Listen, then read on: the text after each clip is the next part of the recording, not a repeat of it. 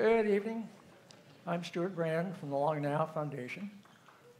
And these SALT Talks, it's an acronym for seminars about long-term thinking. Most of the time, we're kind of focusing on the long-term part. Tonight's about thinking. And one of the people who's done the most thinking about thinking in the most realistic and productive way is our speaker, Julia Galef.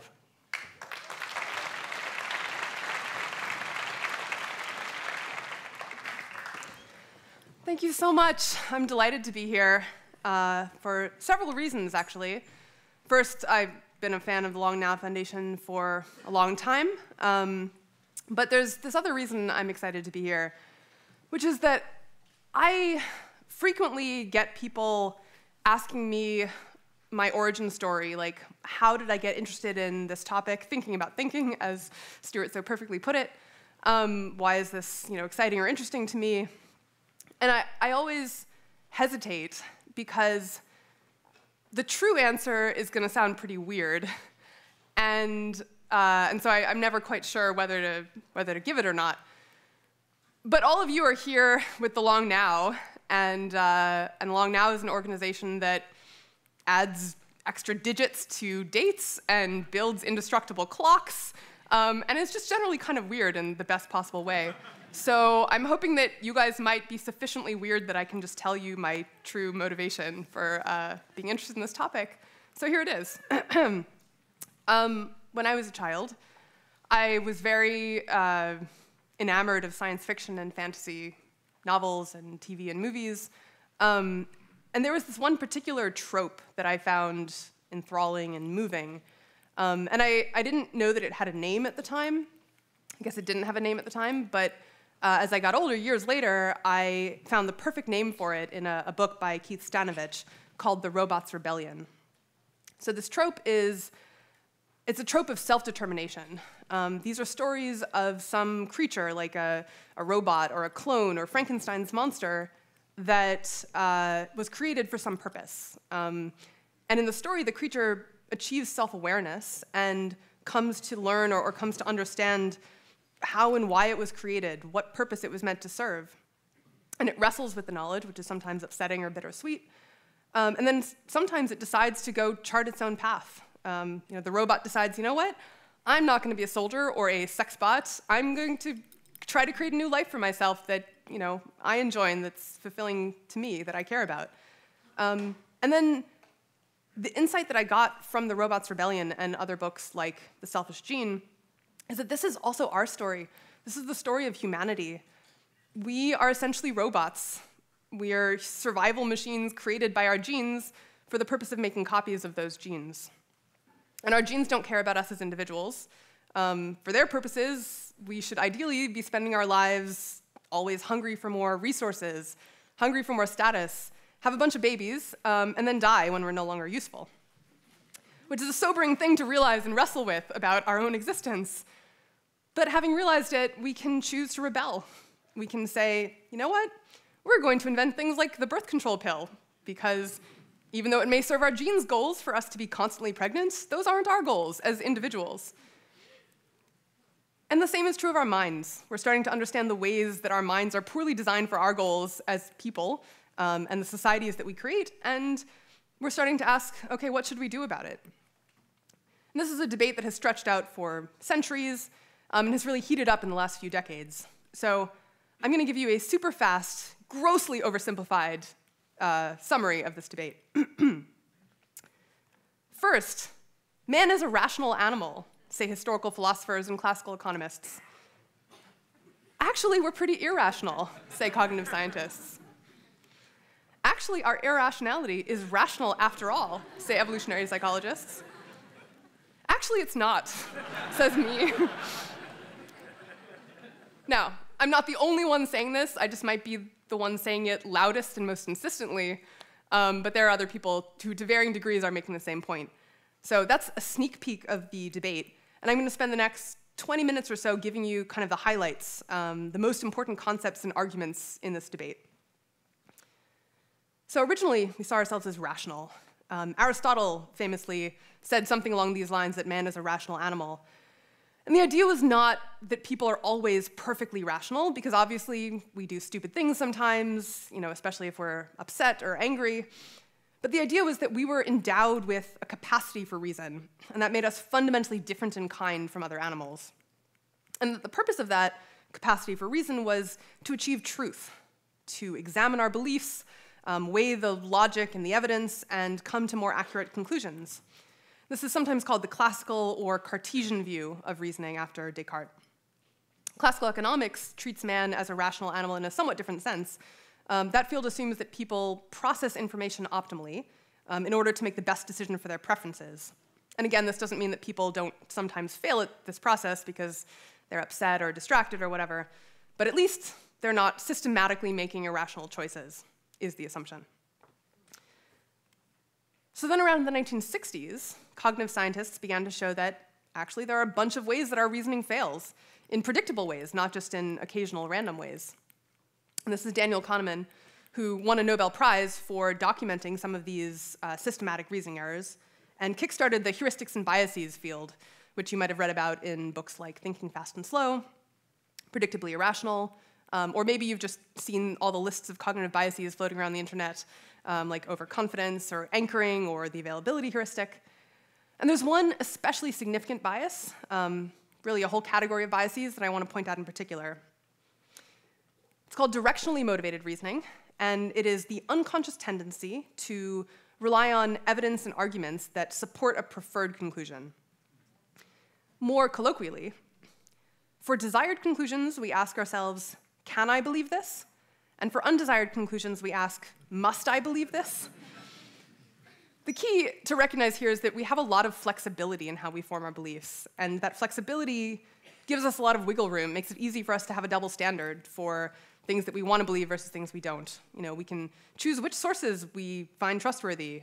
We can choose whether to keep searching for more evidence or a second opinion, or to just stop with what we have currently. We can choose how high of an evidentiary standard we want to apply to someone's claim.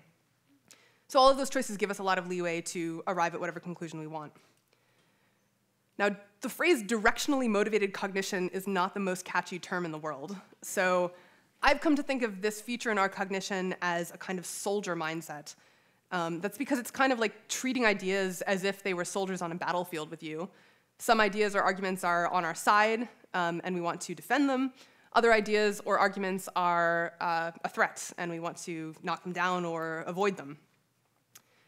Now, maybe some of you are thinking, Julia, is it really fair to use the soldier metaphor? Surely that isn't how most people think about reasoning. If so, I would like to cordially introduce you to the English language, which begs to differ. According to our own language, the act of reasoning is a brutal, bloody, take-no-prisoners war. We shoot down ideas, we take positions on issues, we look for weaknesses in other people's positions, we defend ideas, we advance arguments, and we concede points, which I realize now is like ceding territory. This is an insight that I got from the book Metaphors We Live By George Lakoff, and I haven't been able to stop noticing it since then, even in my own language.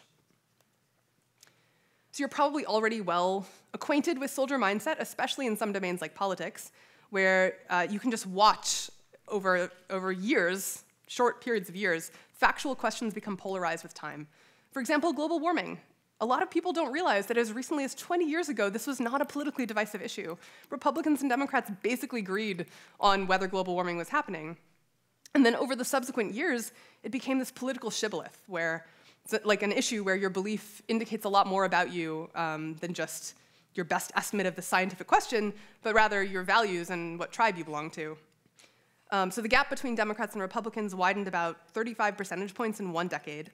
And most of those people, if you ask them, would not say, I believe this about global warming because I'm a Democrat or because I'm a Republican. They would explain their view by citing sources or giving logical reasons. It's just that the decisions about which sources are logic to trust, what evidentiary standard to apply, are motivated by political affiliation. So that's a pattern of beliefs becoming more politically polarized. This is a pattern of beliefs becoming reverse politically polarized. 10 years ago, Republicans were much more likely to see Russia as a threat. Now it's the reverse. Democrats are more likely. You can probably figure out why. take science. Scientists almost always feel like they're objectively pursuing truth, but that doesn't mean that their reasoning isn't being unconsciously motivated by concerns about their reputation, their funding sources, their career. These statistics are from a paper by John Ioannidis, and he and his co-authors found that papers where at least one of the authors was employed by a company that produced the drug being studied were 22 times less likely to report anything negative about the drug. And a similar thing happens, to maybe slightly less dramatic degrees, across all fields, with scientists being motivated to get significant results so that they can get published. And again, a lot of them will just, or nearly all of them, I assume, will sincerely tell you, I'm just trying to do objective science here. And the problem is just that in any study, there are hundreds of little choices you have to make about which hypotheses to test or how to test them. You know, what variables should you control for? Should you include this as an outlier or exclude it? There's a ton of room for you to just unconsciously get the result you want by asking yourself, can I believe this? And avoid the results you don't want by asking, must I believe this? There have also been several studies where doctors were asked questions like, if you accepted gifts from a pharmaceutical representative, would that bias your decisions about which drugs to prescribe? And the doctors' answers in these studies are basically, no, but other doctors might be biased. And this effect is consistent across all sorts of biases, all sorts of test subjects' domains. We agree that other people are susceptible to bias, just not us. All right, I have one last graph for you about soldier mindset, and it is one of the most important slides in this talk. It's also extremely depressing. Are you ready? I call it the graph of despair. Now, it's hard to see, but I don't hear anyone breaking out into sobs, so I'll have to explain why this is so depressing. This is a graph from a paper by Dan Kahan, who studies motivated reasoning at Yale Law School. And this is, again, a question about, is global warming happening? But the x-axis this time isn't years. It's your level of science intelligence, which Kahan defines as a mixture of scientific knowledge and numeracy, like, do you understand basic math? And the more scientifically literate people are, the more their views are determined by their politics. And the reason this is so depressing is it means we can't just educate our way out of these problems. You know, a lot of people assume that the reason people disagree with each other about global warming is some people just aren't well informed enough. And this result, this graph of despair, just shows how easy it is, how thoroughly you can marshal evidence and logic to defend almost whatever you want, maybe even especially, you know, if you're especially intelligent and clever. And the only solution is to want to get it right, and that's really hard. So, to recap, all of that was me expanding on the heuristics and biases movement, or at least one major example of it, directionally motivated reasoning. And the next stage in the debate is this one.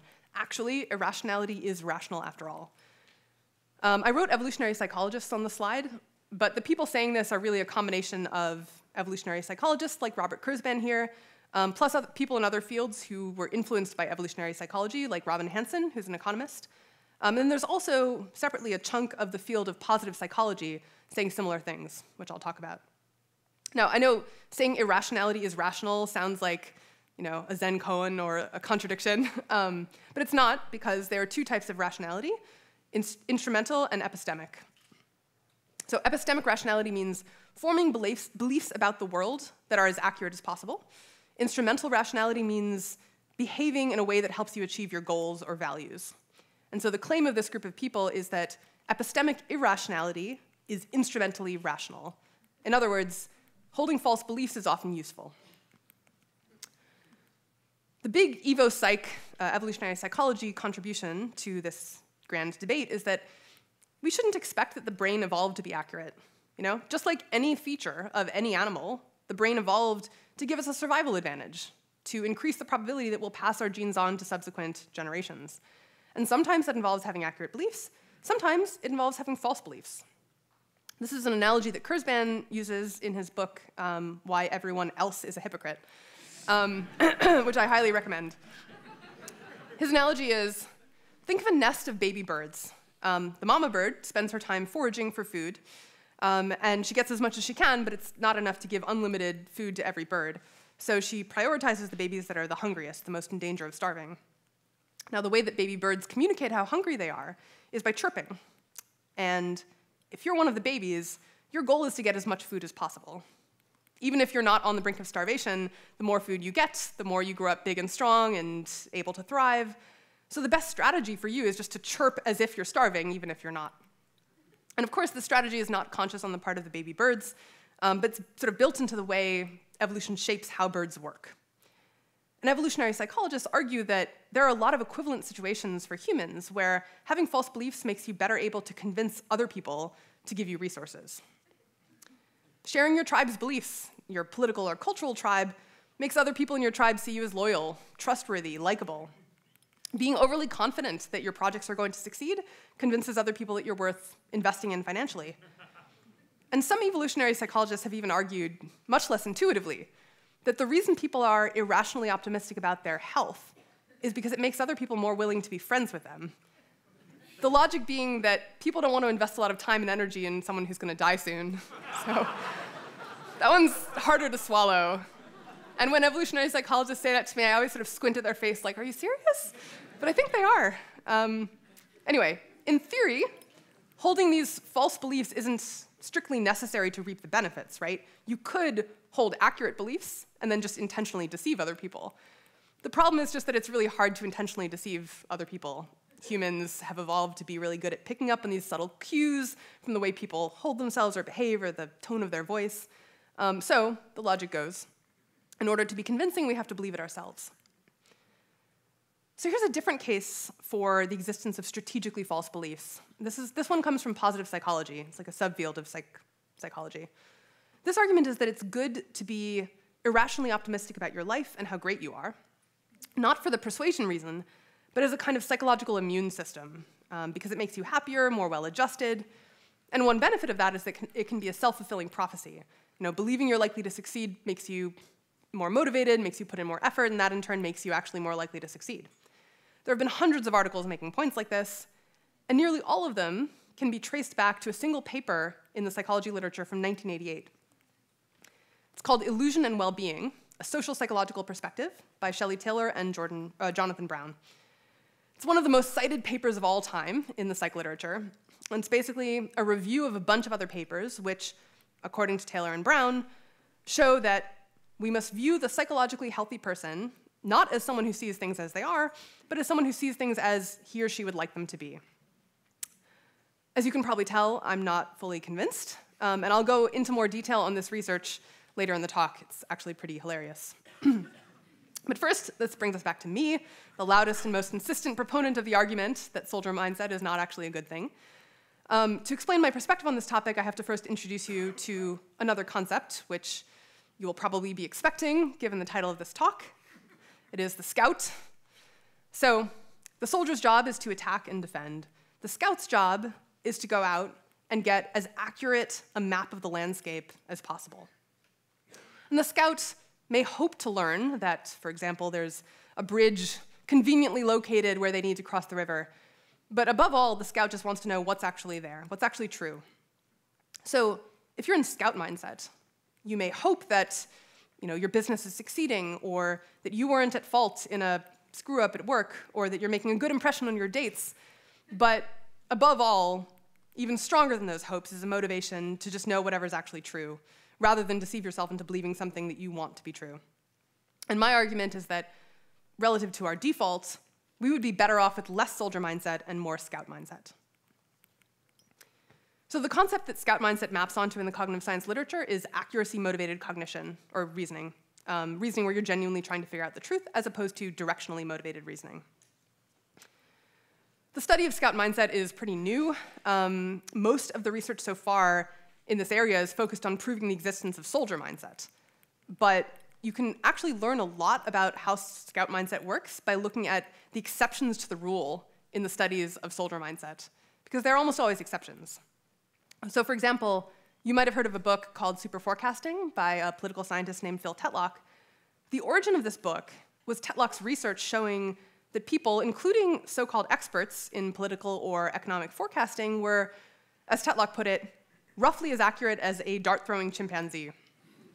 They're overconfident, they're oversimplistic, they don't learn because they won't admit when they were mistaken, but there were exceptions. There was a small subset of almost entirely amateurs in Tetlock's study who actually were good at forecasting, so much so that they beat professional intelligence analysts who had access to classified data about the world. And the amateur forecasters in Tetlock's group just had Google when they wanted to learn about something, and they had no relevant background. They were just really good forecasters. So Tetlock called them the super forecasters and wrote this book about what were they doing right. And a lot of it is scout mindset. They were willing to acknowledge when they had been mistaken, instead of rationalizing why they were almost right or they should have been right. They weren't that invested in any single ideology, so they sought out news from lots of different perspectives. Above all, they were just motivated to be accurate, more than they were motivated to defend a particular idea that they were attached to or that they had said in the past. You can find scout mindset popping up in very different domains. This is a great book called Deep Survival: Who Lives, Who Dies, and Why, by Lawrence Gonzalez, in which he examines hundreds of cases of people who got stranded after hiking or after a plane crash or shipwreck. And his conclusion is that 90% of people don't make it, partly due to bad luck, of course, but also due to what I would call soldier mindset. They convince themselves they're going to be rescued, so they don't, conserve rations or struggle to, construct shelter. Or often they never prepare for disaster in the first place, out of a kind of, if I don't think about it, it won't happen superstition. So they don't bring along proper equipment or extra water in case of a shipwreck, or educate themselves about the hazards of the area where they're hiking. That's 90% of people, but then there are the exceptions. Among the 10% who do survive, Gonzalez sees this common thread running through their cases.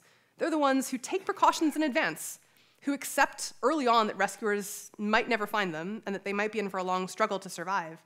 They have an accurate picture of their abilities. They don't overestimate their capabilities. They don't underestimate. Gonzalez says the first rule of the survivors is face reality. So you might have heard this different metaphor that's kind of similar to the soldier and the scout, which is the lawyer and the judge. There's some similarities, right? Like lawyers are arguing for one side. The judge's role is to figure out which side is more deserving and be objective. But I want to talk a little bit about why I like the scout metaphor and why I think it sort of adds important value to the concept. The scout metaphor emphasizes the usefulness of having accurate beliefs. For the scout, the whole point of the accurate map is so that he can use it to navigate the world better. The whole reason that you should want to know about your strengths and weaknesses, or whether your business plan is solid, or whether you were at fault, is so you can make better decisions going forward. And I think this is still true even when it isn't obvious how having an accurate map is going to benefit you. I think it generally pays off in the long run indirectly. For example, I have a friend who I will call Bob, who was homeschooled, and his family raised him to believe in a bunch of supernatural things, like astral projection, energy healing, mind reading, things like that. So Bob grew up believing in all of these things. And then one day in his 20s, after having encountered a bunch of skeptics, he decided to research it for himself. And to his surprise, he had always assumed that there was out there good evidence of things like astral projection. But all of the stories that he had heard about, people correctly reporting objects in other rooms because they were projecting, turned out to be inflated or hearsay. So that was like a thread he started pulling on, and over the course of about a year, it began to unravel all of the other supernatural beliefs. Now, Bob was not seeking any particular benefit from this investigation, other than just the satisfaction of knowing what was true. But nevertheless, I think the investigation did benefit him. For one thing, he now spends less time on supernatural interventions and more time on other things that have a better chance of working. But there's this higher order benefit too. Having investigated one pillar of non-scientific claims and seeing it crumble under scrutiny, Bob became a little bit more skeptical of other claims that contradicted sort of solid established science, which isn't to say that every single claim that contradicts the scientific consensus is necessarily wrong, but there's like some appropriate level of skepticism to apply to claims that contradict science, and it's higher than what Bob had been applying. And so what that means is that Bob is now a little bit better equipped to get the right answer in other domains, like health or psychology. He's a little bit less likely to waste his time on a medical therapy that isn't going to work or fall for a scam. And that's a real benefit to Bob having an accurate map of this issue, even though Bob never set out thinking, I'm going to investigate astral projection because I want to improve my health.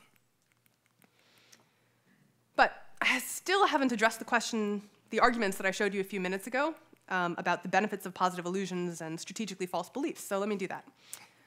I'll start with the positive psychology argument that soldier mindset is good for your mood and motivation, it boosts your morale, positive illusions are good for you. There are a lot of problems with the positive illusions literature, but probably the biggest is that it isn't about positive illusions. The standard approach in this field is to simply compare people's perceptions of themselves to averages.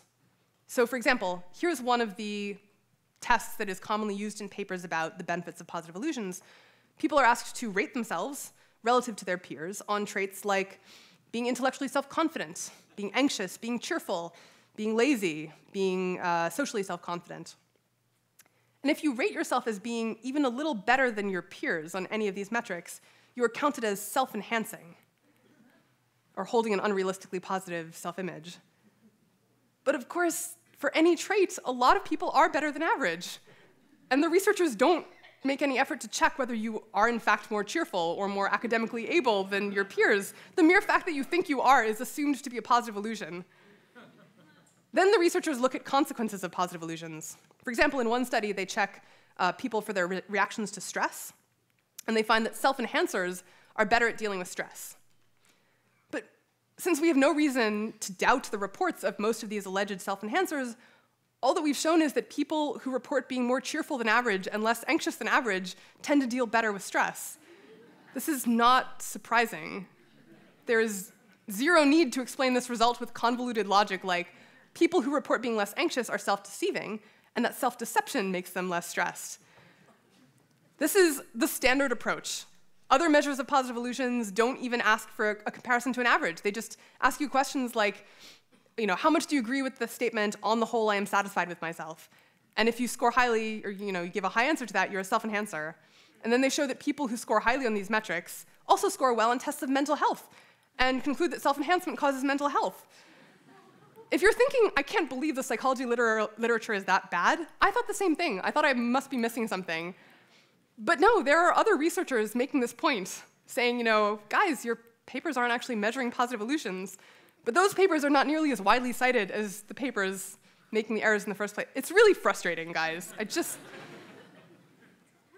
I'm going to show you one last metric of self-deception, because it's just hilarious.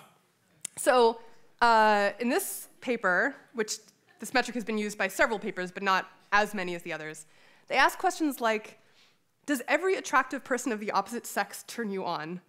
Do you ever feel attracted to people of the same sex?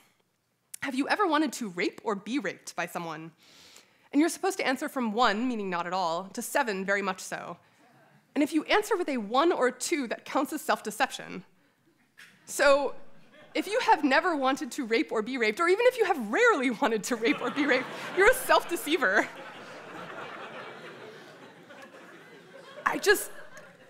I know I said this is hilarious, and it is, but it also just makes me genuinely angry, like how bad this stuff is and how widely it's cited. I can't even, I have to move on. All right, let's talk instead about the evolutionary psychology argument, that soldier mindset helps you persuade other people that you're correct and competent and so on. So my take in brief is that overconfidence, being falsely confident that you're right or that you're skilled or whatever, can be effective. How much so depends on a few things. First, how sophisticated is your audience? If your audience doesn't have a good intuition for what is a reasonable claim in that domain in particular, you can get away with a lot more exaggeration. So let's say you're a consultant, and you confidently tell a potential client, all the advice I've given my past clients has worked out extremely well. They're all much more successful than they were before, thanks to me. You definitely won't regret hiring me. Well, if your client is not that sophisticated, he might be super impressed by that. If your client is more sophisticated, he's likely to think to himself, really? All of her past clients are more successful? That seems implausible, since it's hard to make business decisions and there's a lot of luck involved. This consultant seems kind of delusional. So part of the strategic calculus about scout versus soldier mindset for persuasion boils down to how sophisticated is your audience, and do you care more about being persuasive to sophisticated people or unsophisticated people? And I'm using that term specifically to mean sort of sophistication about reasoning in a particular domain. Then there's the question of, does your audience have an incentive to figure out if you're right? If you're a financial advisor to someone, for example, they definitely have an interest in trying to figure out if you're being overconfident because it's their money at stake.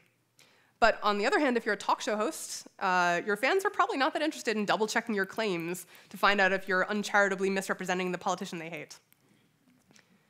And finally, how obvious is it going to be if you are actually wrong?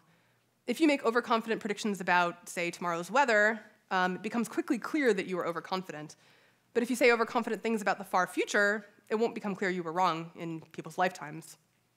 So basically, the ideal career choice, if you want to be overconfident, is to be a guru for an unsophisticated audience telling them that they're going to have the best afterlife. Just saying. I also think it's worth noting the advantages that scout mindset has in being persuasive.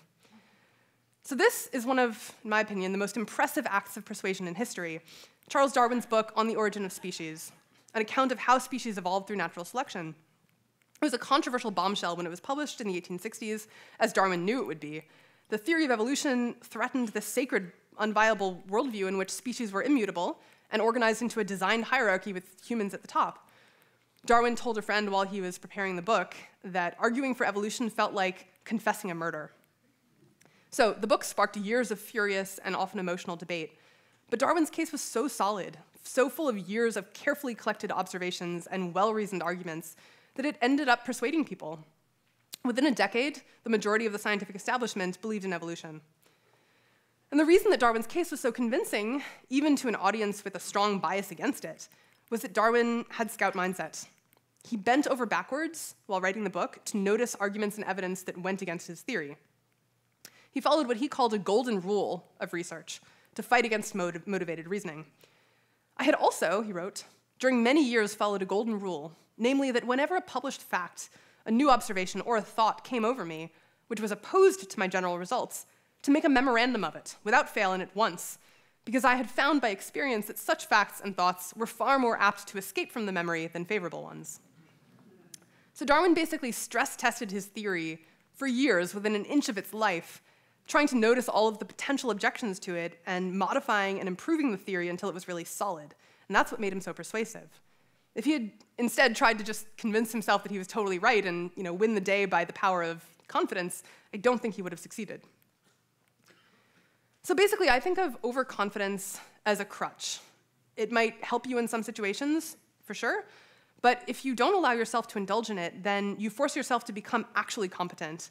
You force yourself to improve your theories until they're actually solid, and that works better in the long run. There's a book called Confidence by Tomas Chamorro-Premuzic that makes basically this point. He says, "We mostly have been brainwashed into thinking that confidence will eventually cause competence. I think it's much more appropriate to think of confidence as a compensatory strategy for lower competence." And by the way, it's funny to read reviews of this book on Amazon because it's called Confidence, and there are all these reviewers who are like, 1 star, I bought this book because I wanted to learn how to be confident. And the author's whole point is like, no, you shouldn't do that. So they were really disappointed. So I think if you want to be influential and persuasive, which is a fine thing to want to be, then in addition to actually developing your skill, you should look for other ways to be charismatic and persuasive that don't come at the cost of damaging your mental models of the world. Like, improve your posture and your speaking voice, your general presentation, learn good social skills, expand your social comfort zone through practice. Interestingly, I just came across a paper called When Overconfidence is Revealed to Others, Testing the Status Enhancement Theory of Overconfidence by Anderson et al. And from the abstract, it seemed to be making the case that overconfidence is useful, that it makes you influential and higher status. And to be clear, it's measuring actual overconfidence, like relative to your performance on tests, not some bullshit metric that gets called overconfidence merely if you claim to be good at something. Sorry, I'm still mad about that. But if you actually read the paper, there's a striking table of the factors that increased people's social status in these groups. And the actual measures of overconfidence, per se, like how confident you said you were in your claims, how easy you claimed the task was for you, and how competent you claimed to be, those are the highlighted ones at the bottom. They were either not significant or barely significant. The things that mattered, the things that increased your status in the group, were the social things. Did you participate a lot in the conversations? Was your tone of voice confident? Did you seem relaxed and at ease? And maybe it could well be the case that being overconfident in your beliefs or your skills is one mechanism that causes those traits. But it's certainly not the only one. And it seems much better to me to just develop those skills directly rather than trying to deceive yourself into believing you're totally right and awesome in order to get social confidence as a side effect. All right, here's an argument that people sometimes make to me. They say, let's get the best of both worlds. Let's turn on soldier mindset sometimes when it's useful, like be in scout mindset when you're picking a business plan, but then once you've picked it, turn on soldier mindset and believe it's definitely going to succeed. Or be in soldier mindset when you need to persuade people, and scout mindset when you need to make tough decisions. Here's why I'm somewhat skeptical of that approach. When President Lyndon Johnson was a senator, he had this ritual that his aides called working up. So he would start with something he wanted to believe, something that would be convenient for him to believe, and then he would repeat it to himself again and again and again, willing himself to believe it. By the time he was done, he was able to argue that position with utter conviction and insist, apparently in earnest, that he had never believed anything different. And it was effective. People called him the greatest salesman one-on-one who ever lived. But the question is, could he switch into scout mindset when he had to make tough decisions and not just persuade people? He certainly tried to. So when he assumed the presidency and inherited the Vietnam War from Kennedy, he put together a group of advisors to give him multiple informed perspectives on what to do. Sounds like scout mindset. The problem, though, was that even though he believed in theory that it was good to be open-minded and hear dissenting opinions, he really hated doing it. He was not good at the skill of hearing disagreement well or dealing with difficult or inconvenient truths. He would get angry at people who said things that he didn't want to hear, like, we can't win in Vietnam, we need to pull out.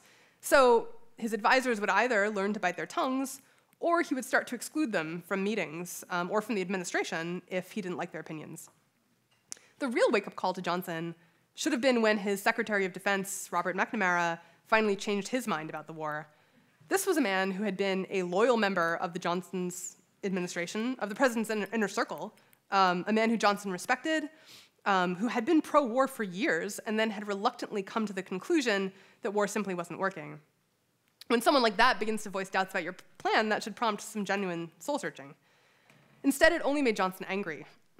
Historian David Halberstam wrote about McNamara's dissent, quote, "The president still described his defense secretary as brilliant, but there was a new sarcastic touch to it.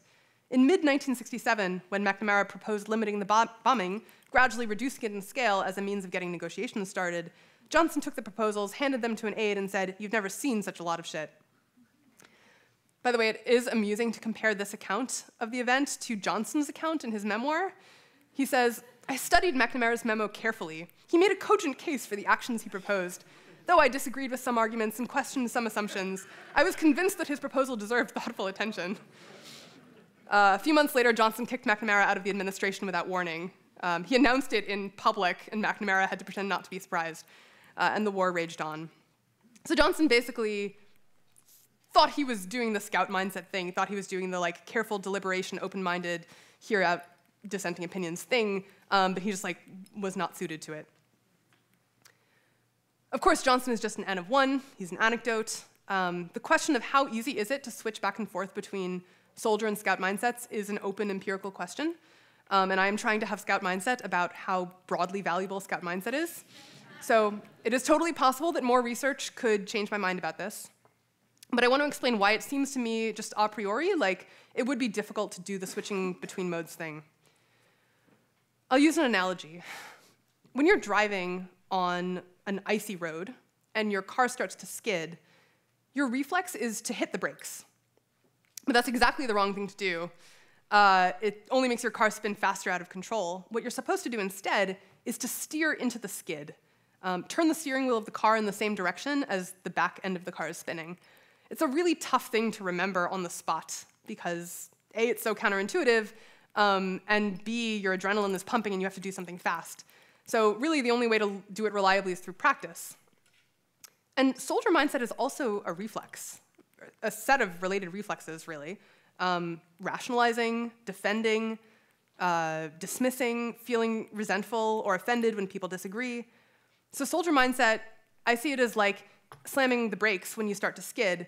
It's this thing you do reflexively, even though it's counterproductive in the long run, or the very short run when it's a car.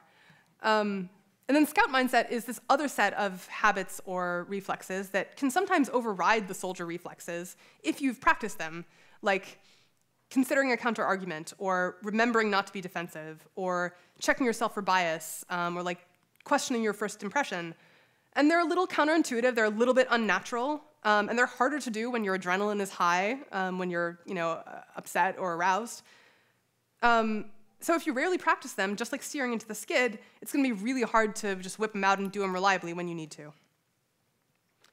Now, I know I've been disagreeing with the evolutionary psychologists, but I'm actually really grateful to them for highlighting the importance of incentives in reasoning, for asking, like, what is the goal of the organism when it's using its brain?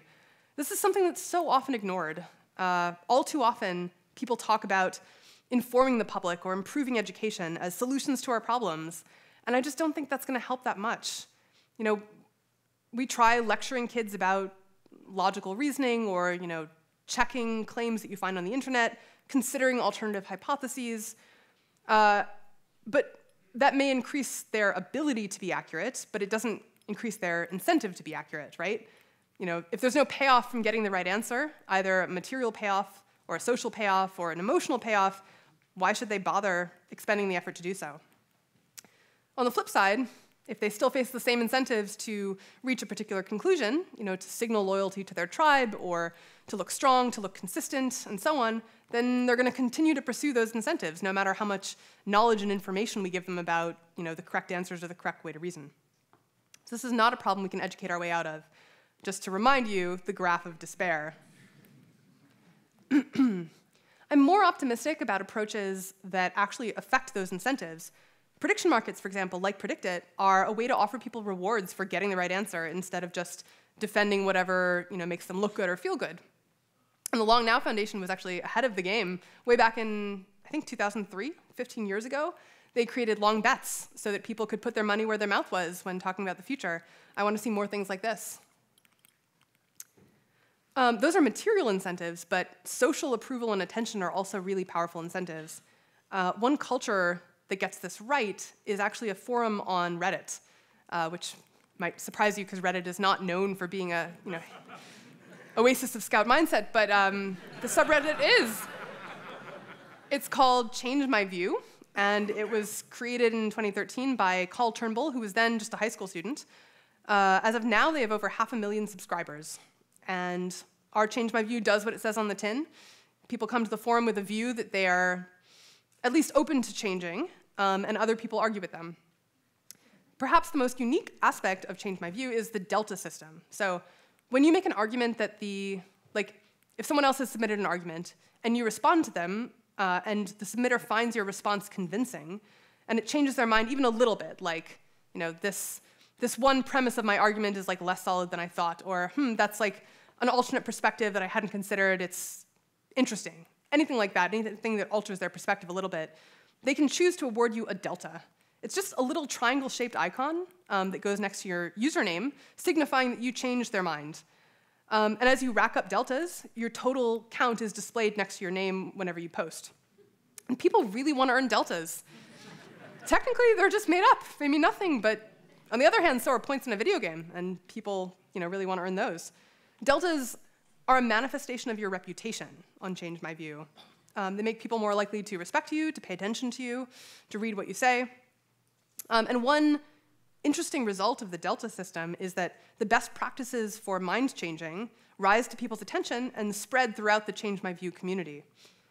So as new members join the subreddit, they notice, hey, I'm not earning as many deltas as I'd like to, or as other people are. What are those other people doing right? And so they study the high delta earners' comments and arguments and copy what they're doing. So for example, top delta earners are less combative in their disagreements. They're more likely also to ask clarifying questions before trying to argue with someone. And other members, especially new members, notice these behaviors, notice they're successful at earning deltas, copy them, and then the practices spread. This is kind of similar to what the open science community is doing. So I mentioned earlier in the talk how scientists are motivated to get results that are significant, that they can publish. This has been a simmering problem for many decades that just recently boiled over in the social sciences, especially in what's been termed the replication crisis.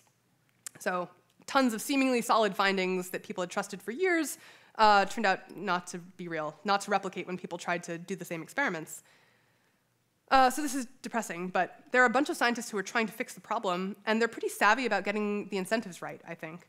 For example, these are badges, open science badges, and they work kind of like deltas.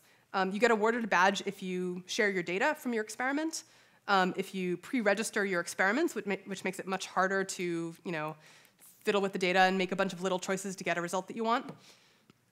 And they're also changing the social incentives more directly. So people who do rigorous things like share their data or acknowledge when they were wrong get a flood of social approval on social science Twitter.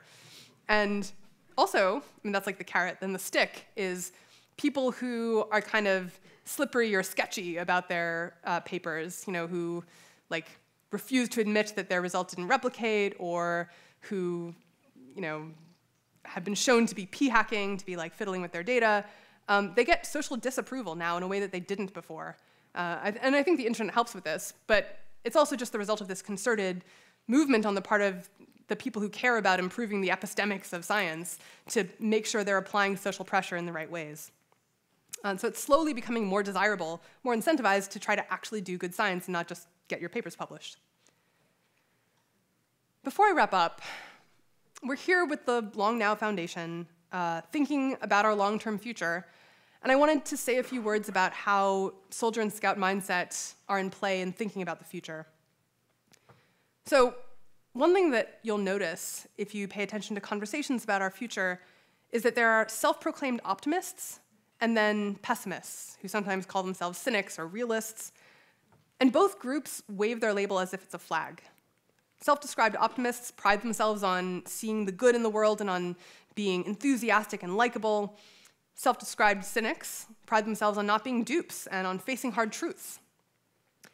Optimists and cynics might not be official political parties, but they share a disdain for each other that rivals the mutual disdain between Republicans and Democrats. Optimists talking about pessimists use words like doomsayer, alarmist, shrill, paranoid, and chicken little, as in the sky is falling. And then in turn, pessimists talking about optimists use words like Pollyanna, naive, deluded, or Pangloss, who's the character in Voltaire's Candide, who provided comic relief by stubbornly insisting that this was the best of all possible worlds, even as great tragedy happened around him. And both sides feel like the embattled minority. Both optimists and pessimists view their own position as the more difficult and demanding and demonstrative of strength of character. So cynics, or pessimists, will say things like, the perennially naive optimist wants to be liked by all and offend none. This is a quote. Meanwhile, optimists say things like, despite how easy it would be to choose cynicism, I choose to believe in humanity's inherent goodness. Or, it's far too easy to be negative about everything. Incidentally, have you noticed that optimists often talk with pride about how they choose to be optimists, or how they identify as optimists? It's an interesting wording. You wouldn't say, I choose to believe that the store is open, or I identify as someone who believes that the store is open. You would just say, the store is open. My point is that if people had no identity invested in being optimistic, they wouldn't say, I choose to believe that things turn out well, or identify as someone who believes things turn out well. They would just say things tend to turn out well. So I think that when we talk about whether we're optimistic or pessimistic about the future, a lot of the time, to a large extent, we're not talking about how we think the world works. We're not talking about, what does the landscape look like? What should we put on our map in order to be accurate? We're talking about what kind of people we are and what we value. It's a perfect storm for soldier mindset. And it really is important, I think, to be able to think honestly and accurately to the best of our abilities about the future. Questions like, what is the risk of a nuclear war? Is climate change something we could fix with technology? Is globalization making the world better? These are empirical questions, and it matters whether our guesses are roughly accurate or not. If we're too sanguine about the risk of a catastrophe, that's definitely bad. On the other hand, if we underestimate the positive benefits of something, then we might never try it and not reap those benefits. So I'm sure you've all been paying rapt attention this whole time, but I'm just going to recap briefly before I end my talk. So to recap, we are robots, but we can rebel. Our brains are built to treat important questions as tribal fights or as threats to our ego or status. But we can change that. Education doesn't help because of the graph of despair. We need to be incentivized to be accurate. Having an accurate map of the world is useful, and it doesn't mean you can't have morale and status. And finally, some psychology papers are really bad. Just so bad, you guys. Thank you.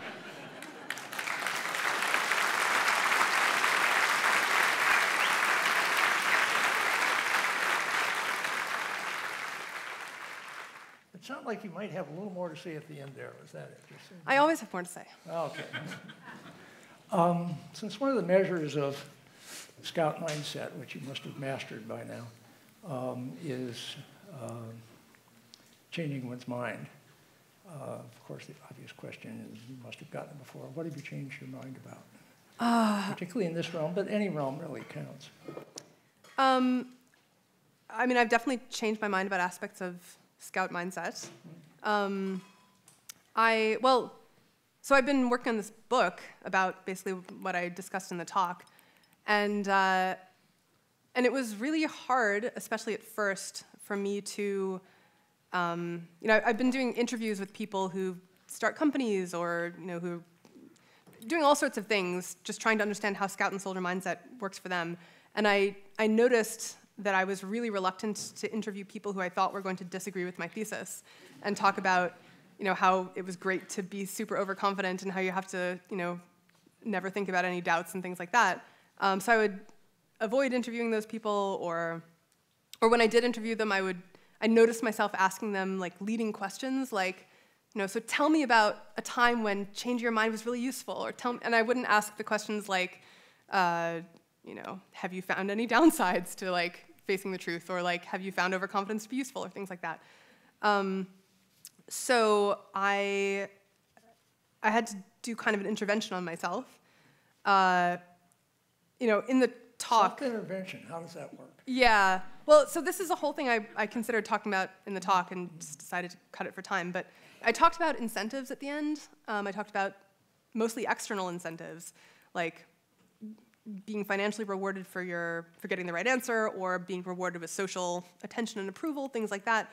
But internal incentives, as I call them, are also extremely powerful, like feeling curious or excited to learn things, like my friend Bob did in the story about supernatural beliefs, or in the opposite direction, feeling stressed out or uncomfortable with possibilities. And so I think a lot of the, as an individual wanting to boost your levels of Scout mindset as opposed to someone designing systems in society or subcultures, I think one of the best and easiest things you can do is just try to change your internal incentives. So that was what I was trying to do in my investigation of Scout mindset. So basically, the thing that I usually do is I ask myself, like, before I try to think about whether some inconvenient possibility is true, I try to just say, okay, suppose it is true.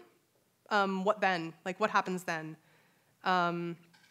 So like if I were, considering whether or not I had to fire someone, and I was really stressed out about it and tempted to like rationalize why I didn't have to fire them. You have employees? Not anymore. Okay. I fired them all.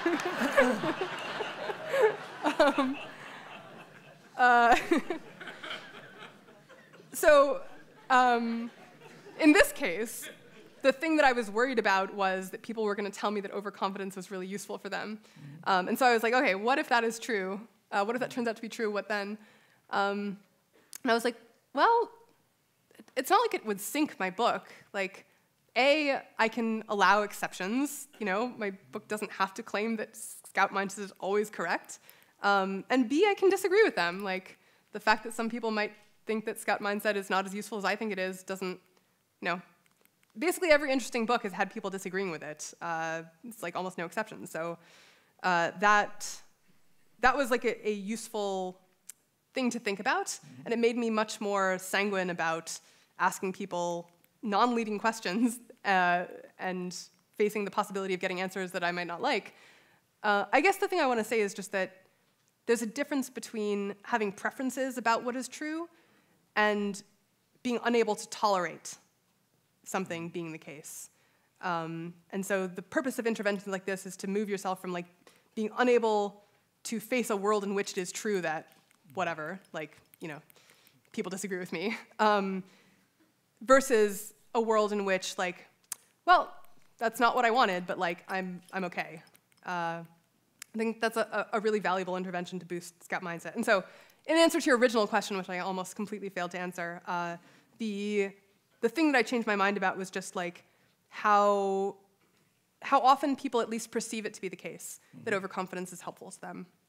And I have my thoughts, some of which I shared in the talk, about why I think they might be wrong or misperceiving things, or why there might be other better ways to get the things that they think they're getting from overconfidence. But I certainly acknowledge now that overconfidence is more popular than I thought.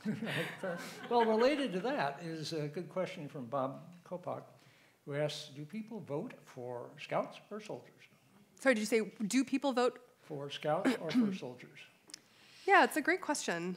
A lot of the difficulty in answering questions about, like, are scouts or soldiers more successful in, business or politics or whatever, is that there aren't really that many scouts. So, I mean, I use the phrases scouts and soldiers often just kind of as a shortcut figure of speech.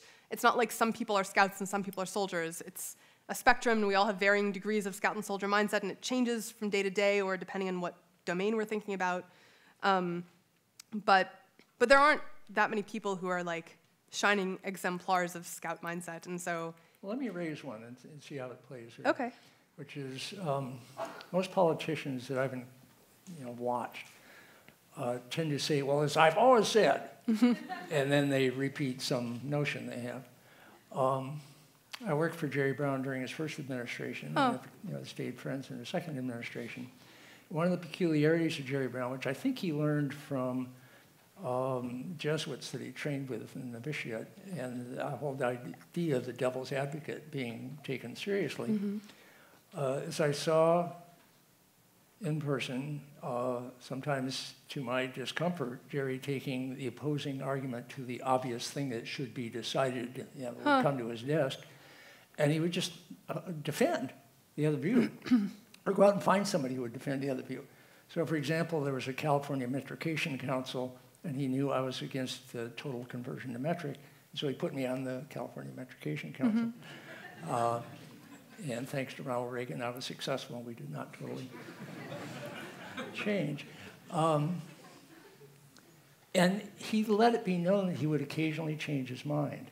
Or he would say things like, I don't think the debate is really mature on this subject yet, and let's see how it plays out a little longer. We're not in a hurry to make a decision on this. Because what comes to a governor or a president's desk is basically unsolvable problems. All the solvable ones get dealt with at other levels of government. And he did not get punished for that in the voting. And he's not long on charm. He's pretty good on charisma. And he's tricky. You don't know what the hell he's talking about sometimes. And sometimes he's figuring it out, in person in front of you. So all of this is not classic soldier behavior at all. Yeah. And yet he did okay. And yet he's also pretty rare, I think, to your point. Yeah, I mean, there are exceptions in both successful and unsuccessful politicians. So, like, one person who comes to mind, I think it was Barry Goldwater, who he was not a super successful politician, but he defended Bill Clinton when Clinton was he was under attack for, which scandal was it? It wasn't Lewinsky. I'm blanking on which scandal. Maybe, sorry, did someone say something water? Whitewater? Yes, Whitewater. I think it was Whitewater. And good crowdsourcing. Thank you. And Goldwater was like called a press conference. So he's super conservative. He called a press conference just to say that people should lay off of Bill Clinton because the evidence was not strong against him, and you should just let him do his job. And this was scandalized a bunch of people and made him a bunch of enemies. I think Obama has given, there are cases of Obama being pretty Scout-like. Yeah. He's talked about his process of writing speeches and said, some people are able to be compelling and convincing, sort of no matter what they believe. Like saying something that they don't necessarily believe. For me, it's much easier to give a compelling speech if I've edited it until I feel like I can really stand behind it. And he's sort of a pretty careful reasoner. Even Ronald Reagan sort of had more of the classic be charismatic and tell people what they what's going to make them happy and things like that. But he also had some examples of Scout mindset. He was a big fan of I think it was FDR's New Deal, which is not a classical thing for a conservative to be a fan of. But he just grew up admiring FDR, and he would give interviews where he was like, FDR's really misunderstood, and I disagree with him about some things, but he had all these admirable virtues. He really brought the country together, and that was really great. So there are examples. It's not impossible to be a successful politician and do some Scout-like things.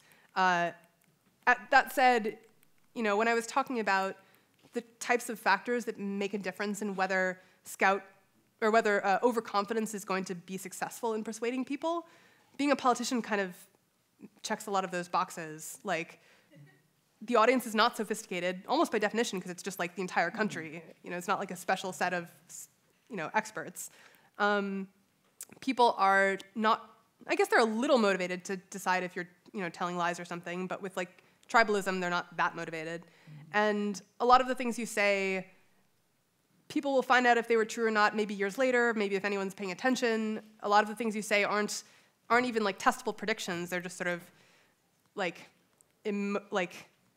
affective expressions about the country or about people or things like that. So I think politics is definitely a case where Scout mindset is less able to thrive.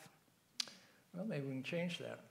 Bob Kopak also asks, can there be other players besides Scouts and soldiers? And sort of speaking to your metaphor, can you imagine generals and charismatic idiots and camp followers and priests and sages? And do you want to expand the metaphor? I mean, the kid in me who loves sci-fi and fantasy is getting very excited at having a richer menagerie of characters. I think, an important point that may not have been clear from the way I explained it in the talk is that Scout and soldier mindsets aren't a mutually, what's the word? Let me see.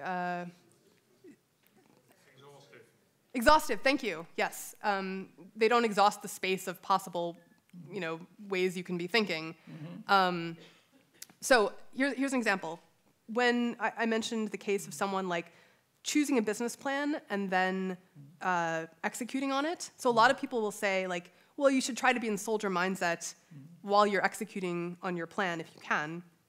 And I would say, no, the ideal, it's true you don't want to be constantly questioning and second-guessing yourself and reevaluating your core assumptions of your business, because that would be exhausting and you'd never get anything done. But ideally what I think you should do is just decide, okay, I'm going to be in execution mode for a while. Maybe that's a month or 6 months, or it depends on your business and the stage you're at. And if a doubt comes up, or if a concern or a piece of unfortunate evidence comes up, I'm going to be okay, maybe that's a thing, maybe that's a concern. I'm not going to think about it right now. I'll reevaluate later in the future. And then you do reevaluate later in the future. Maybe at some point 6 months later you're well, the accumulated concerns and flaws in the plan that have come up in the last 6 months now make me think that this might be a problem. Pivot or die, right? Yeah, the incentives are strong at that point. Right, but the key is that what you're doing is just deciding not to make any decisions now, instead of the soldier mindset thing to do, which would be to find some reason why those concerns are false or or unwarranted or something like that, to convince yourself that everything is definitely still great. And I think that approach to dealing with potential flaws or obstacles that come up is just more damaging to your epistemic health. Some of that is situational. When I was 20 years with Global Business Network, where we were purveying scenario planning, which is a great way to get companies sort of out of the soldier mindset of this is our theory of the future and we're operating the whole business in service of that theory, and they get all kinds of confirmation bias and all the rest of it. What is situational planning? I'm sorry? What is situational planning? Oh, well, what situational is, large companies really, really gain from scenario planning. Startups don't. Sort of Because here's the situation.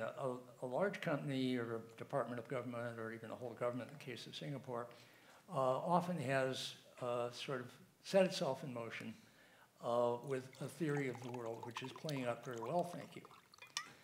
But the world keeps changing. And if they keep going with this same sort of strategic scheme, they will not be alert to changes in the world, and they will not figure that they're supposed to be alert and they're supposed to adapt to changes in the world, because it's huge success. And what scenario planning allows them to do is have more than one theory of the world. They get typically 4 theories of the world, any of which might be right, they're totally plausible, but they imply completely different things that they might be facing in the next 5, 10, 15 years. A startup has the theory of the world, which scenarios are not going to help them, they're just going to confuse them. And that we found that we're not particularly useful to them because 5 or 10 years is a startup is just trying to get circuit with the world, just trying to get something that's feeding your incentive to keep going and to survive as a business or as a nonprofit or whatever. And so you're making a full-bore bet on your theory of the world, which may or may not be right. Sometimes it's the fact that it's a full-bore bet will convince the world that there's something there. So this is part of the confidence thing. But anyway, what I'm saying is situational about it is a small organization or an individual is maybe not going to gain by scenario planning as much as a great big thing which which is going to take 10 years to turn the ship. A small company can pivot. A big company has a really tough time pivoting. I see. For example, see what I mean? So you're, okay, let me make sure I understand. So you're saying that scenario planning is less useful to a startup, in part because situational planning is useful if you can't just adapt to new situations when they happen, which larger companies can't as easily. Right. And also, I think you're saying startups have less sort of attention and organizational capacity to spare, and sort of all they can really do is just like make their one bet, as opposed to a large company with lots of. And then also, you know, the cost of failure for a startup in most cases is much smaller than the cost of failure for a large organization. Just, that's, you know, they have to minimize the regrets. Yeah. Again, in the metaphors you're using, actually Philip Tetlock that you referred to has been in this series twice. One was about the super forecasting book. Oh, cool. And he uses Israel Berlin's hedgehog and the fox. The hedgehog has one big idea and the fox has many ideas. Yeah. And he further sort of plays it out further. The hedgehogs are very persuasive because they know all the arguments for their particular thing. And the fox is kind of tentative and not as good on television. And kind of, the super forecasters are all kind of dialing back the clarity of their statement because they're saying, I have to stay a little vague on this in order to be open for the nuances of why that might actually be occurring. So to be accurate is to be a little fuzzy. And so you buy a lot from Tetlock, but do the hedgehog and foxes speak to you? Yeah. So there's 2 separate things going on here. I think one is great. The Thanks. One is the how tentative you sound, and that I think is you can be bold and confident while still having nuanced models. So like for example, I have a friend who he recounted the story to me. So he was talking to a friend of his. I'll make the friend female just because it's easier with pronouns. Okay, so he was telling his friend about how it was important to be, change your mind and update your beliefs and so on. And the friend was like, "What are you talking about? You never change your mind." And my friend was like, "Are you kidding? I change my mind all the time." In fact, there are 2 instances I can remember where I changed my mind with you in this, like in the last month. And he explained them, and she was like, that's true, actually. You did change your mind. Why did that not register for me as examples of you changing your mind? And she thought about it, and she was like, I think it's because you were just so unfazed. Like, you didn't seem sheepish. You were just like, oh yeah, that's right, I was wrong about that, and then you just went on. And so my mind didn't store it as an example of you having been wrong.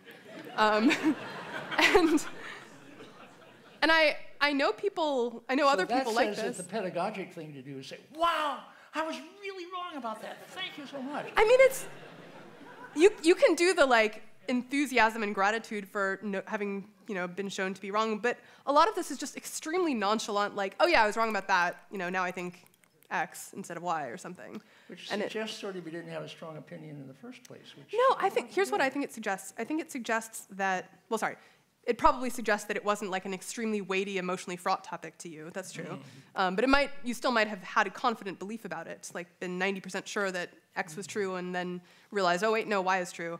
I think the nonchalance is really helpful. It makes changing your mind really easy and effortless and frictionless. Yeah, and the source, I think, of that nonchalance is, I've asked people about it who have this nonchalant approach. And when I ask them questions like, why do you not feel sheepish when you change your mind, they tend to sort of look taken aback, and then they shrug, and they're like, well, I didn't do anything wrong. Like, I am following the right process for forming beliefs and evolving them over time. And that ideal process, just by its very nature, it will involve changing, as you get new information or as you reevaluate old information, you will notice things that you were wrong about. But that's you doing the right thing. That's not you having screwed up.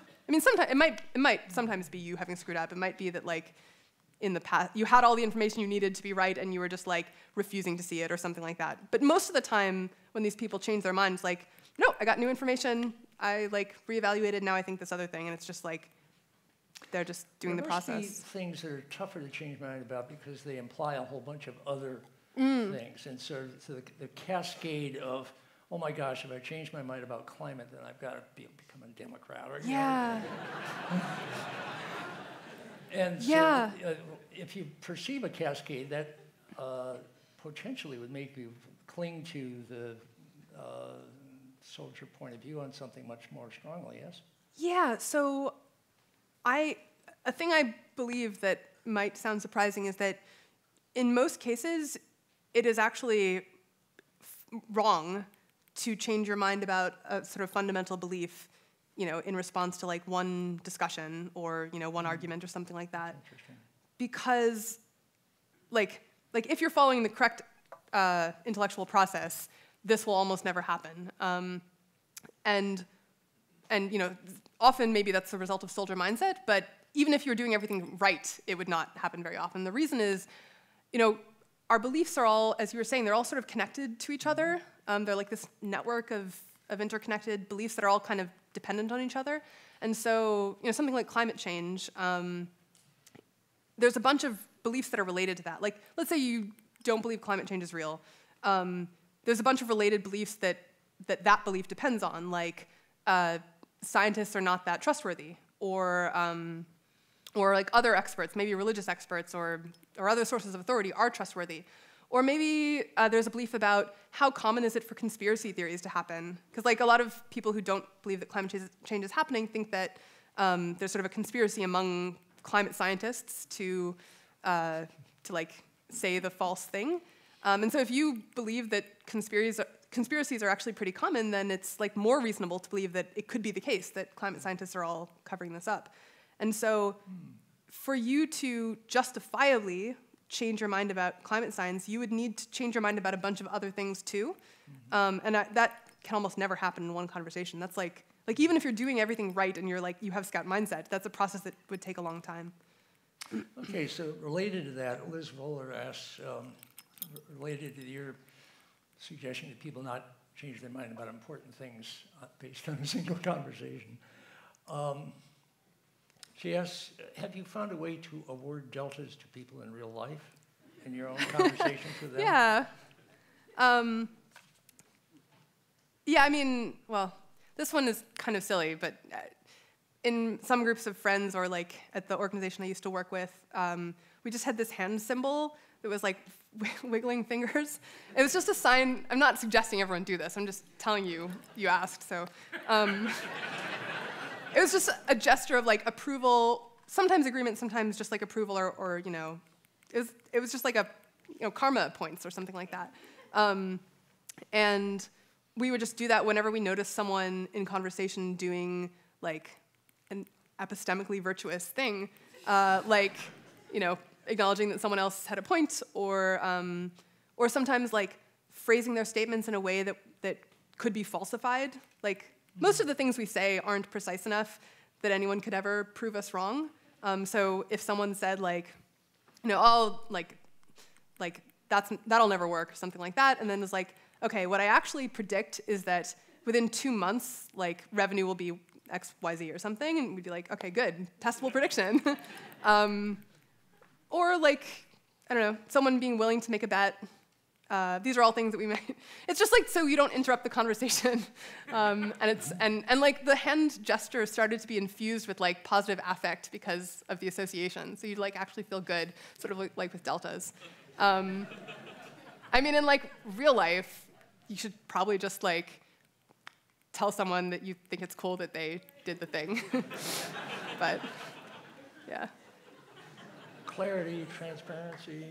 I mean, you should also like be more willing to like share stuff online from people who do the good things, and you know, if you run a company or a team of people, like be more willing to reward people with like attention or promotions or things like that when they, you know, make accurate predictions, or you know, are willing to like say like, here are the potential downsides of my plan. Like, I think we should do it anyway, but I'm gonna like be intellectually honest and not pretend that it has no downsides. Like, those are the kinds of things you should be rewarding.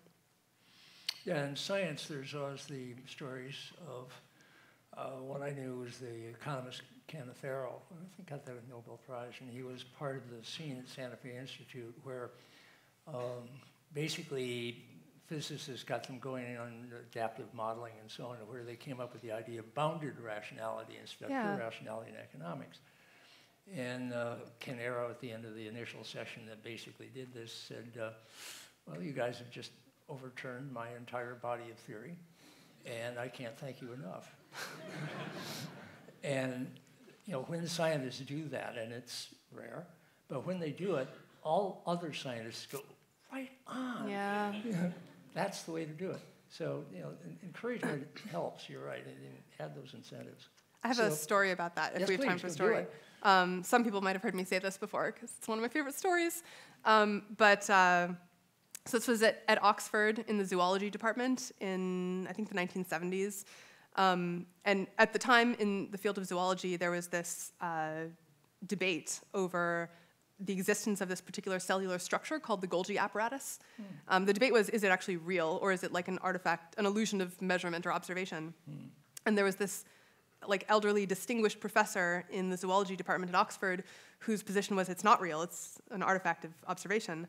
And then one day, this younger American professor visited Oxford and gave a talk to the department where he presented new and very compelling evidence that the Golgi apparatus was in fact real. And so throughout his talk, all the other scientists are kind of like looking over their shoulder at the older professor like, what's he gonna say? How's he taking this? And at the end of the talk, the older professor strode up to the front of the lecture hall and extended his hand to the young professor and said, "My dear sir, thank you. You've shown me that I've been wrong for 15 years. And everyone burst into applause and cheers. And I still tear up when I think about it. It's so beautiful. That's an incentive, right? Yeah. Make Julia cry. So Kevin Kelly has a question. Of course, Steven Pinker, he refers to, argues that a scout mindset would reveal that optimism is warranted because progress in the world is real. What's your view on that? So this is a complicated question because, so Pinker's thesis, as I understand it, is everything is getting better. And to make that case, he points to these historical trend lines. And I basically agree with that. Like, I agree the world has gotten better in a bunch of really important ways. And I'm pretty optimistic about those trend lines continuing. So in that sense, yes, I'm like optimistic in the sense that like my best trying to be accurate guess is that things are going to be good. The like area of nuance that I want to add though is that in my experience, Pinker is really resistant to the argument that as things on average have gotten better, tail risks have also gone up. Like, as more powerful technology is created or is beginning to be created, as the world becomes more interconnected, the impact of catastrophes can get much bigger.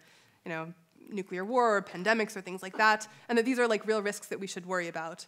My impression has been that like Pinker is dismissive of these concerns because they don't fit with the general thesis that things are getting better. To my mind, those two things are completely consistent. Like, things have gotten better and will continue to get better in a bunch of important ways. Also, risks are going up. But yes, I mean, I am generally pretty optimistic about the future because it seems warranted to me. I just worry about the discourse around optimism where, like, I often see people who are also optimistic for similar reasons as me, like, praise optimism and condemn pessimism, and I think that's just the wrong way to be conducting a conversation. Like, you should be making the case for optimism. You shouldn't be saying yay optimists and boo pessimists, which could be effective. Like, it's totally a thing that people respond to social incentives. They don't want people to think they're a wet blanket or, you know, annoying or a doomsayer or things like that, and so you can, in fact, like, socially pressure people into having the views that you think they should have, but you shouldn't do that. You should just make your case, and, you know, if you're right, you'll be more convincing to people. So. Andy Lee asks, what shifts our mentality from soldier to scout? And maybe this would be a two-phase question. What is education, sort of starting from blank slate, not really, but you know, young people, how would you encourage scoutness, or at least openness to scoutness, and not just completely buy into a soldier mentality? And then later on, as happened with the guy who was educated at home with weird beliefs, how does one change from soldier to scout? Yeah, so there's two different ways you could address this question. One is, over time, how do you shift someone's sort of disposition and general habits in a scout-like direction, scoutward direction? A different approach would be like in a given situation, like with my, you know, with my book, where I was like flinching away from the possibility that people might disagree with me. How do you shift in a given situation towards scout mindset? But I already sort of talked about the latter one a little bit, but to focus on the former. So I had this graph of despair in my talk. There is a corresponding graph of partial hope that I could have shared as well. It's also from Kahan, and it's also about like people's views on the question of is global warming happening. But the x-axis, instead of being science literacy, is science curiosity, which Kahan measures in a bunch of different ways, partly self-reports from people, but also like how often do they go to science lectures? How often do they read science books? When you like give them a bunch of materials to read, do they read the science thing? Things like that. And that graph is much less depressing because as people go up the percentile scale of science curiosity, their views actually converge slightly, but they don't diverge wildly the way they did in the science literacy graph. So like the more scientifically curious people are, the more likely they are to think that global warming is real. Even though Republicans are still less likely than Democrats. They're like going in the right direction. They're like moving together. So then a question would be like, how do you encourage curiosity? I don't know a lot about that. I know that there are pretty convincing theories about the way our sort of standard educational system is set up, like squashing curiosity early. So to the extent that schools are doing that to kids, we could stop doing that. That would probably be helpful. But in terms of like taking an adult and making them more curious, I don't know exactly how to do that. Well, one thing I saw in all places in officer training in the Army was, it turns out the function of an officer, at least for a small unit, probably at every scale, is you have the unit doing the best it can at the mission that's been given, and doing it the way it looks like probably the orders laid it out you're supposed to do, and the sergeants and the troops are all wailing away doing this thing as good as they can. And the officer's job is to supervise that and see if in fact that's happening.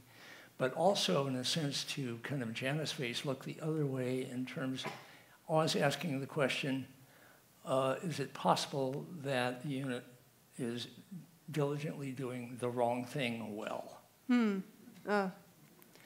And because it's so easy to judge, well, you know, that it's going well and everybody's, you know, really bearing down and they're getting, advancing. If it turns out to be in the wrong direction, Right. the wrong side of the hill, or there's not a supporting unit next to you like you thought there was, that's the officer's job, is to have that basically larger perspective, which has a kind of a aggressive and creative doubt. It's almost Buddhist. That, you know, what if we're doing the wrong thing well?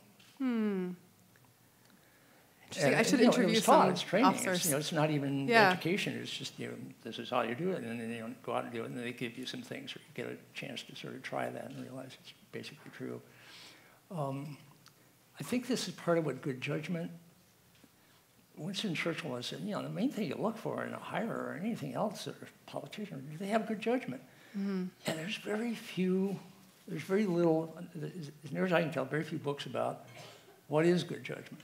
How do you recognize good judgment in somebody? How do you hire for good judgment? How do you change bad judgment to good judgment, which is part of what you're getting at? And Peter Drucker always claimed that the main thing you look at is the track record of the person you're going to hire. And if they have a bunch of documentable successes, that's a pretty strong indication that they have the kind of judgment that would make the right thing keep happening. And you can hire for that and expect the right thing will keep happening. Anyway, that's the story so far. Yeah. So the question I always ask is, where do you go next? What's next for you? I have to finish this freaking book. What's the book called? The current working title is The Soldier and the Scout, Why We Deceive Ourselves and How to Get Things Right. Get things right, nice. And what stage are you at? I turned in the first draft. I'm waiting for my publisher to get back to me with edits. Thank you. One thing I would recommend on that is hire your own line editor. Unless they have okay. you know, and even when they have a really good line editor, to get your own, because then you got more choices. Thank you. I do have a couple other things that I've kind of been excited about and been putting off as I've been writing the book, so maybe at some point in the near future. One thing is I've been focused mostly in the time I've spent thinking about thinking. I've been thinking about individual reasoning and judgment, like how to you as an individual decide what information to collect and how to evaluate it and when to change your mind and so on. And I've just gotten increasingly interested in group reasoning. How do you like assemble a group that's going to be as accurate as possible? What kind of like norms do you have in the group? Diversity, does it really help? Yeah, it's a great question. So if I were to write a book at some point in the future, I can't even think about that right now. It might be about group scout mindset. And then another thing that I got interested in while working on this book and arguing with it about friends is soldier versus scout mindset in the history of science. So an argument that some of my friends have made, I won't name them because I don't know if they don't want to be named, but an argument some people have made is science actually benefits a lot from soldier mindset. You want people to be these sort of mavericks who have their own crazy theories that they pursue, and they don't listen to anyone tell them that their theory doesn't make sense or that there are flaws. And most of them are just going to be crazy people who I would don't not do anything. use the soldier metaphor for that kind of creature. Yeah, I mean, they it's go to the stockade. oh, okay. So in this theory, Exactly, yeah. right? You like want people to just like not be at all interested in whether their theories are wrong, and that way we get this like big, diverse exploration of the space of possible theories, which in this model we wouldn't get if everyone was like trying to be, accurate and reasonable. I would love to see a history of science, basically of scientists in that mode. So this is what I've sort of been doing in my free time when not working on the book. So for a while between me and these friends, it was like a war of anecdotes where like he would like give an example of a scientist who was, not very scout mindset and like turned out to make a super important discovery, and I would respond with an example of a scientist like Darwin who had a lot of scout mindset and that was really valuable. And then I was like, this war of anecdotes is not gonna settle anything. I need some more constrained way to like pick a representative or good subset of scientists, and then just like look at how much soldier or scout, like successful scientists who made valuable contributions. Great. And then just like read their histories and what their process was, how they discovered the thing they discovered. So the thing I've started doing is going on Wikipedia, and they have a list of paradigm shifts in various fields of science. So like, Darwin's on there, Newton, Lavoisier, Einstein, and just reading about their process in as much detail as I can to figure out, how like intellectually honest were they, and how much did it matter. And that's a project I'm excited about. That is. I mean, the whole process of a paradigm shift is a social event. Right. So it's going to be amazing. Yeah. We're coming to the end, and there's a novelty coming up, which Julie has a cold, so she won't shake hands with anybody, including anybody who comes up afterwards. But she came up with an alternative for us to have for the handshake. So. Thank you.